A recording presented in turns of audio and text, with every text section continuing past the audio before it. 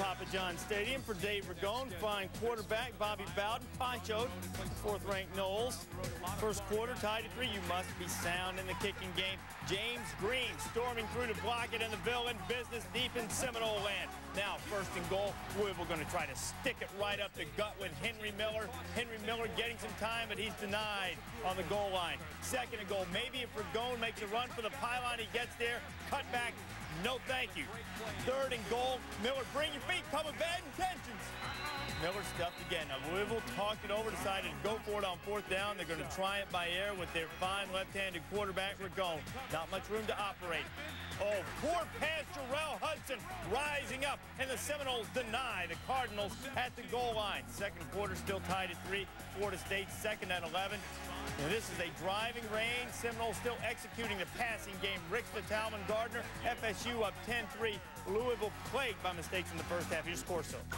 I think Louisville made a couple of major mistakes when they got inside the red zone. Number one, I didn't think they went after it with the right play selection, especially on fourth down when Dave Ragone dropped back with only one option to throw the ball. I think they should have rolled out. Kirk and I both agreed a bootleg there. And then when they get down first and goal on the 2, they have an unnecessary delay of game 5-yard penalty, and that ruined them. So it's Louisville that shot themselves in the foot inside the red zone, not Florida State stopping them. We got to quit making mistakes. I mean, we played as good as we can play the first half. We should have some more points on the board. We've got to do a better job. So the current Louisville coach agreeing with the former one. Third quarter, 13-6 game. Here is Ragone. Beautifully thrown ball to Joshua Tench, and the Cardinals have tied it at 13. For a minute to go in the third, still tied. Chris Ricks had an answer, and again, the answer's name was Talman Gardner. Second touchdown of the game, and the Seminoles surge back on top by 7. Fourth quarter, first and goal for Louisville. Ragone, not huge numbers.